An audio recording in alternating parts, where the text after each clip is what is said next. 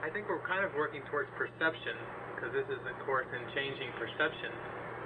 And so maybe before we kind of get into some of the ideas about how do we change perception, get to the nuts and bolts, get into some of the ideas of what is perception. Because it's a psychological term, and then if you haven't had a big background in, psychology or psychotherapy, it can be like, well, I've got an idea of it. It's a little foggy. But it's a little foggy. I want to be precise. what is perception? What is perception? Question. And of course, I think. Well, let me just throw it out. What is, when people think about perception, what comes to mind? I think in the course it's perceived as being the individual viewpoint, which is coming from supportive ego and filtered through the emotional body, and generally disinformed by the attitude body, and fairly blurrily viewed through the agenda body. So you're saying very distorted. Well, it could be. Yeah. It can be trained to maybe higher states of consciousness to true perception or the real world. So anybody else on perception, anybody want to take a stab at what it means to you? I couldn't word it like you. I just say how I see things. It's just basically.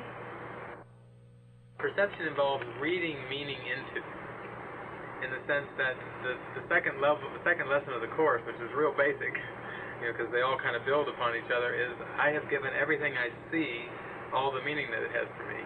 And like you were saying before, it does seem to be kind of this individual thing, in the sense that two or three, four people can see an accident happen, and then they'll ask for eyewitness accounts, write down exactly what happened, and then they write them down, and then there we go.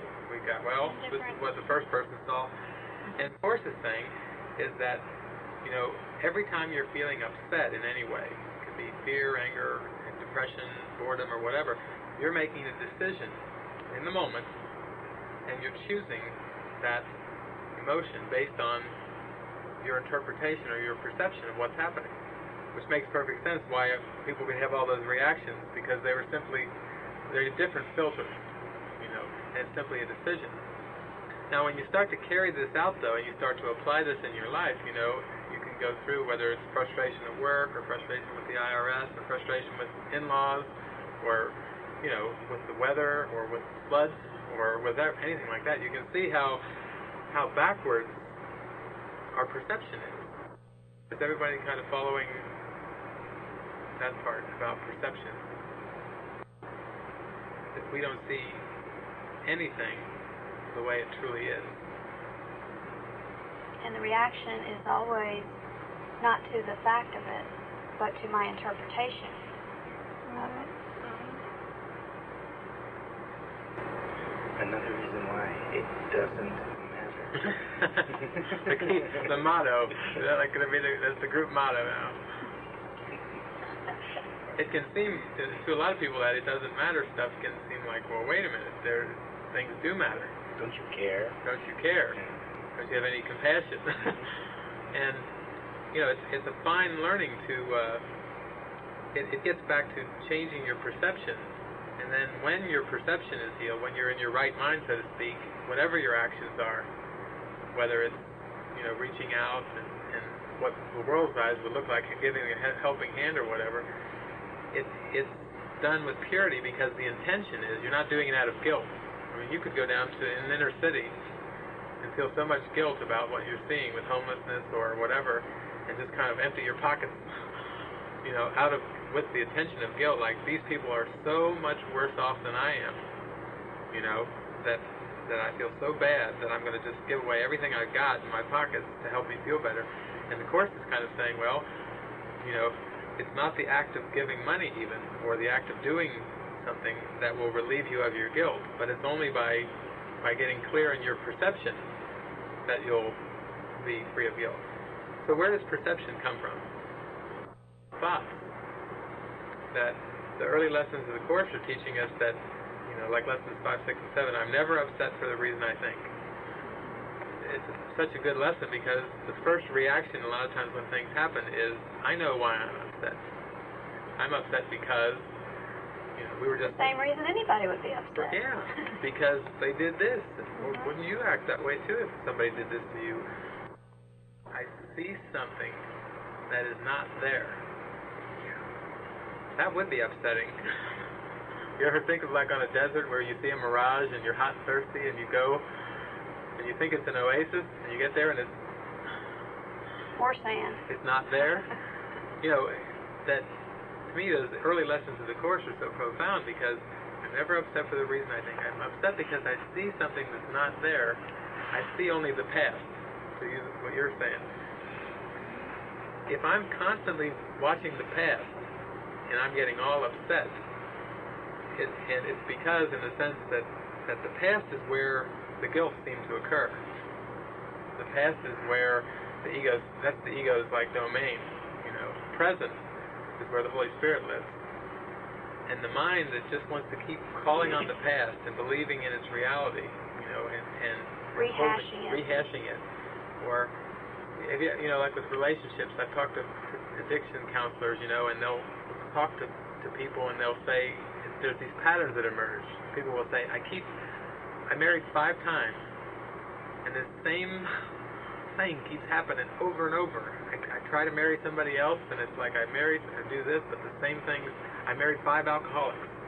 Or it can be with jobs too. I mean, you get a job that you think, I hate this job. I'm going to get out of this job, and then I hate this job. It's like it can be, the past just keeps repeating itself. So if we get into the dynamics that we were just talking about perception and thoughts, what the Course says is that you have, whenever you're thinking about the past or the future, your mind is literally blank. Because your mind is filled with these past thoughts, and it projects these thoughts out, and that's what the world is. The world is literally the past thoughts in our mind that are projected out into the world. And so it's no wonder we get upset with what we're seeing with these eyes, is because we're literally viewing a script, or we're viewing a screen in which it's just the past. All of our grievances seem to take form. We have all these angry thoughts, these spiteful, hateful thoughts in the mind, and what happens is they're in the picture show. And in a sense, it comes down real simply to the thoughts in our mind. Like we were saying, there's just 2 thought systems, and there's the fear-based ego thoughts, and then there's the Holy Spirit thought. And it comes down to, first of all, discernment between the 2. I need to be able to tell the difference between the 2, and then I need to start to let go or withdraw my investment in the ego thoughts. If I think the ego is offering something to me that's good and useful and helpful, I'm going to want it to stay around. I'm going to hang on to it. So to me, that's what the Course gets at. It starts getting at, how am I tapped into this thing, Jesus? And how am I invested in it, but I don't know it? What's the value in it? Yeah. To me, I mean, it's like, what am I seeing here that I want to hang on to because it seems to be worthwhile? I'm not going to let go of something I feel like is worthwhile and gives me something. As my mind changes, then of course I'm going to see proof for the new in my mind. I'm going to see proof for that out here on the screen. And so then I have experiences come to me that witness to that new way of thinking in my mind. And so, if I open up to the light, and if I open up to the safety of trusting, then I'm going to have lots of experiences show up to prove to my mind that that's the case. And the reverse is true too. If I have lots of thoughts in my mind that it's not safe to trust, then of course what's going to show up is proof that I'm right about that, and that it's not safe to trust. So the question is, what do I want? Yeah. It comes down to, what do I really want? And at the beginning, when you first start working with this stuff, it's like, yuck, I must really want guilt and fear because I seem to still be perceiving events that seem to witness to that. And so, of course, it's just kind of saying, you really need to keep asking that question, going deeper.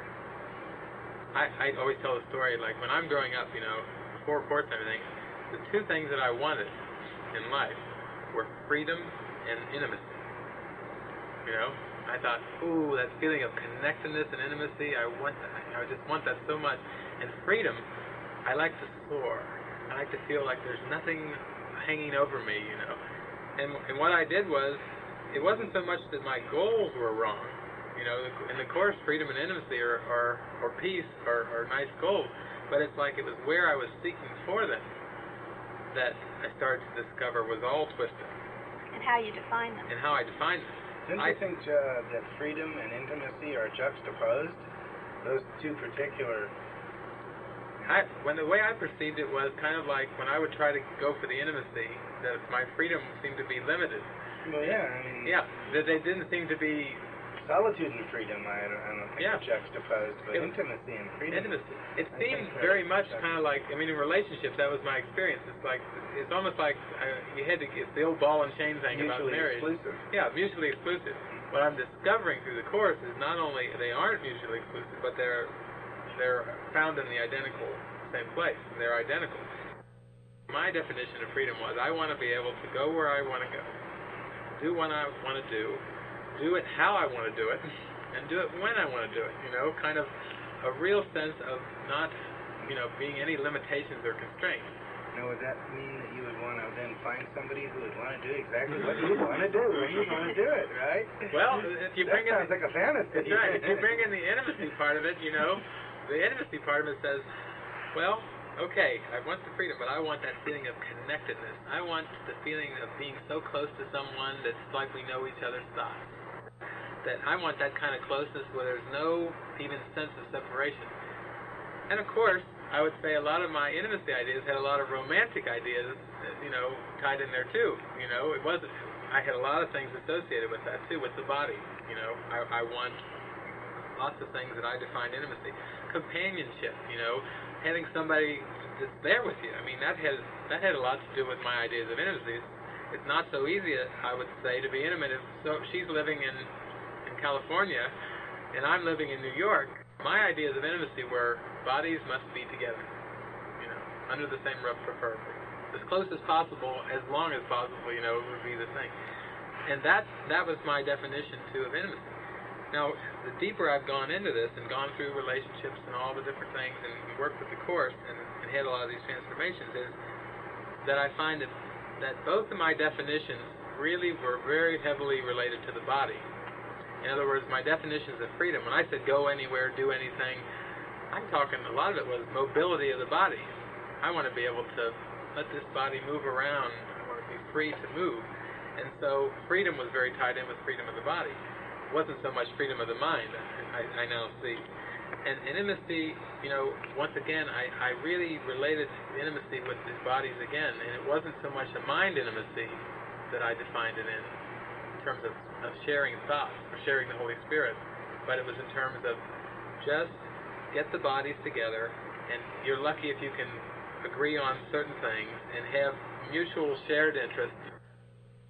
What I found is that in relationship and true intimacy comes from following the Holy Spirit. And also, that's what true freedom is. But it flies against a lot of my ideas of what I thought, you know, I had to do to become a fulfilled person. I found that I had to question an awful lot. Being used to, so we travel around the country and we go into things, that there's a real sense of intimacy you feel with people, a real connectedness, the thing that I always was searching for, but it's certainly not the form that I had envisioned for it.